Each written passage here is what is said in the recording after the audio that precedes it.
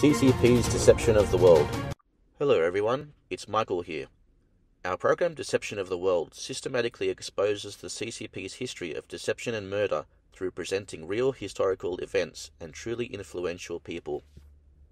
Today we will tell the story of how the national government treated the flowers of the motherland, that is, the children in mainland China, who lost their parents and families in the evil old society. Chinese people have been victimized by the Communist Party for 100 years. An innocent girl walking on the street was knocked out and fed drugs, sold to the poor countryside, chained by the neck, raped at any time for more than 20 years, and forced to give birth to a dozen living and dead children. This story became a hot topic online in January 2022, and it is believed that everyone has learned about this. The communist government and media, however, said she and the man had a marriage license and were legal. There was also a classmate called Liu Xuezhou who was sold to others by his biological parents at a very young age to others for money. When he grew up, he found his parents, but they showed no remorse and spread cursing language on their own son via internet media, forcing Liu to finally go calmly to the ocean. As the saying goes, there is no greater sorrow than the death of the heart. Do you believe the gods will forever stand by and just let the Communist Party continue to wreak havoc on today's China, whose morality and humanity have fallen to the bottom? We don't think so. As the old saying goes, it's not yet time for retribution, it will come at the destined time. If you haven't already done so, please subscribe to our channel. Okay, let's get started. It is often believed that children are the first to suffer the most from war. Once they lose their families and homes, they are left on the streets with no clothes or food. This was the case in China during the Second Sino-Japanese War and resulted in thousands of orphans. According to statistics, of the 15 million refugees who were forced to relocate at that time, 4 million of them were children, and at least 100,000 orphans needed immediate assistance. The nationalist government under the leadership of Chiang kai-shek realized at the beginning of the war that children were the country's meta and the vitality of the people, and that protecting children was preserving the bloodline of the nation. So throughout the war, they not only took a series of measures to save children in distress, but also formulated the 5 good policies of child welfare, which have modern welfare implications: good seed, good birth, good nurturing, good protection, and good education. The good seed is the premarital examination to ensure that both parents are healthy during pregnancy. The good birth is the protection before and after the birth. The good nurturing is well understood, that is, the child's hygiene, nutrition, and health. The good education is not only education, but also about teaching children the ability to adapt to society and the ability to live independently. Finally, good protection is very important, that is, to protect the unfortunate children. Let's see how Mrs. Soong Mei-ling personally led the Wartime Children's Aid Campaign. In March 1938, together with Shen Junru and Cai Yuanpei, Soong Mei-ling established the Wartime Child Care Association in Hankow, with Soong Mei-ling as the chairman of the board and 286 honorary board members, including leaders of both the CCP and the Kuomintang, military and political dignitaries, democratic and non-partisan figures, as well as cultural and educational celebrities, Hong Kong and overseas Chinese, international friends and ambassadors in China.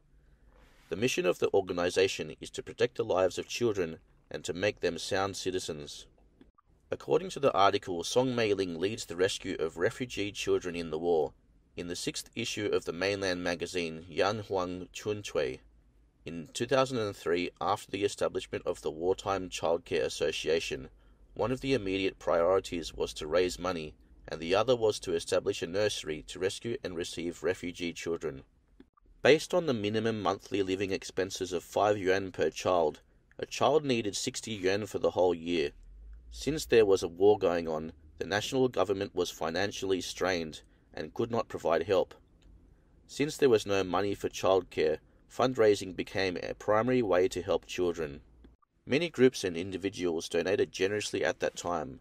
From March 10th to April 12th, 1938, a little over a month later, the Wartime Child Care Association raised 94,845.23 yuan in donations, of which Soong Mei-ling personally donated £10 in foreign currency, $15, and 26,389.63 yuan in cash, the highest amount. Also, in March, the Society established a temporary nursery in the former Japanese Tongren Hospital in Hankow. At the end of April, when the National Army was fighting against the Japanese in Suzhou and Zhengzhou, the nursery sent 2 groups of people to the war zone and rescued more than 400 children from the war zone. And on May 1st, the official opening ceremony of the temporary nursery was held, attended by Generalissimo Chiang and his wife. However, soon after the Japanese bombing of Wuhan intensified, the General Union of Childcare began to transfer the children from the Hankow temporary nursery to Sichuan by batches. From April 1938 onward, branches of the Wartime Child Care Association and nursery schools were established throughout the country and began to receive refugee children. By March 1940, there were branches in Jiangxi, Anhui, Guangdong, Sichuan, Hong Kong, Fujian, Guizhou, Guangxi, Chengdu, Zhejiang, Hunan, Shanxi, Shaanxi, Ganning, and 37 nursery schools were established under each branch. The General Association for Wartime Child Care also had 9 nurseries of its own. In addition, there is the Guizhou Bert's Nursery School, which was founded by the Christian Church under the leadership of the General Association, and the Zhan'en Children's Home in Yibin, Sichuan, which was founded by Liu Wang Liming in memory of her husband, Liu Zhan'en, who died for the country. Director General of the General Conference, Soong Mei-ling, had said this: "Now the children have no family education, but rely on the nursery, and we have a lot of responsibility for them. We should make it so that they can be capable of becoming a citizen automatically, so that they can live up to the hope of the society and the donors." According to her principle, the children adopted during the war were to be trained to become the successors of the resistance to build the nation. In addition to the principles, Soong Mei-ling made 3 specific demands at the nursery directors' meeting. First, we must pay attention to the children's health and habits. Second, we must cultivate their character and inspire them with a sense of duty. And third, we must make the children aware of the hardships of the country and the hardships of material resources, and make them especially hard-working and economical. During the 8 years of the war, by December 1945, a total of 29,849 children were housed and educated in the Wartime Child Care Centers affiliated with Wartime Child Care Association and its branches, almost reaching 30,000.